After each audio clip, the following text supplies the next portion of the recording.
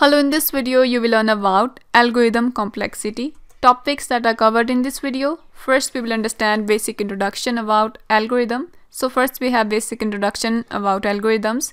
Then we will see how we can analyze algorithm, how we can calculate the running time for any algorithm, and what is complexity of any algorithm, and how we can find out time complexity. And in the end we will learn how we can find out time and space complexity for any meta-heuristic algorithm.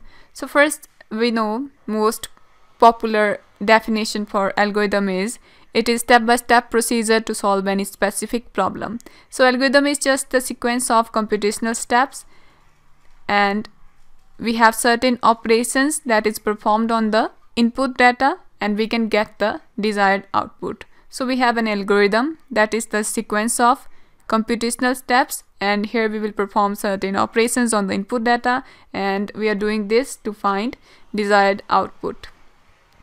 Next is algorithm analysis. First question is why we need to analyze algorithm. See, with the help of algorithm analysis we can figure out how much time your algorithm will take to solve specific problem. So algorithm analysis help us to understand how much time it will take to solve any problem. And for algorithm analysis there is not any specific set of rules or equation or any formula that we can use to analyze algorithm. For that we can predict number of resources that are required for any algorithm. By number of resources we can find out how much time it will take or how much space your algorithm will consume. So we can analyze algorithm on the basis of time and space. Here algorithm time means running time of algorithm, that is the how much time your algorithm will take to perform certain operations. Then we have space required by any algorithm, that is the memory required for the storage while your algorithm is computing certain operations. Next is how we can calculate the running time of any algorithm. Using algorithm analysis we can calculate the algorithm running time. For that we can count the number of operations required by algorithm to process the input data. So we can count the number of operations required by our algorithm. Here we have basic operations that we can perform in any algorithm: arithmetic, boolean, and comparison operations.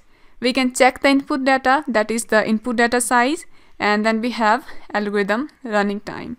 So with the help of this we can analyze how much time or space your algorithm will take. For example, you can see here these are the basic operations performed in any algorithm, and we have time for this is constant, that is 1. Next is algorithm running time. Here we have running time means cost of algorithm. Algorithm will take more time for computation of large size input data, that is the growth rate of an algorithm.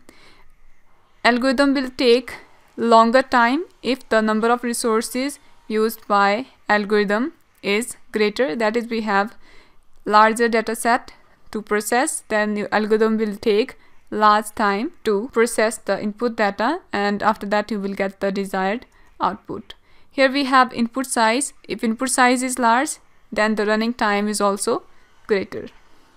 Next is algorithm complexity. We can understand algorithm complexity by time complexity and the space complexity. Here time complexity means the amount of time required by any algorithm, that is the how much time algorithm need to complete certain task, and space complexity means amount of space required by any algorithm, that is how much space algorithm need to complete certain task. Here you can see we have time and space complexity. Space means amount of memory, that is the space algorithm need when it is run, and the time means amount of time required to execute program or algorithm. In algorithm we need time to carry out any operation, and we need space for the storage, that is space to hold number in the memory for the later use. Now how we can measure the time complexity for any algorithm, that is the amount of time required to execute an algorithm of a particular size. So we can count the number of elementary operations performed when the algorithm is executed. First case is there are differences in the execution time from one machine to other. That is, algorithm implemented in any particular language or it is executed on any particular machine has some operations executed faster than the other. So there is a difference in the execution time from one machine to other machines. Next step is when machine is fixed.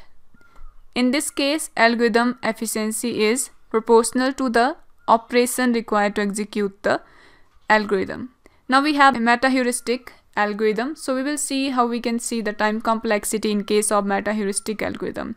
As we know, in case of meta-heuristic algorithm, we will find out the best solution in acceptable amount of time. So we need best solution in the limited amount of time. For that, you can count the number of elementary operations that is performed when your algorithm is executed. Second is we can minimize the cost. And third option is, you can see here, we can evaluate the fitness function, that is the algorithm performance. After that, we have number of parameters used in any algorithm.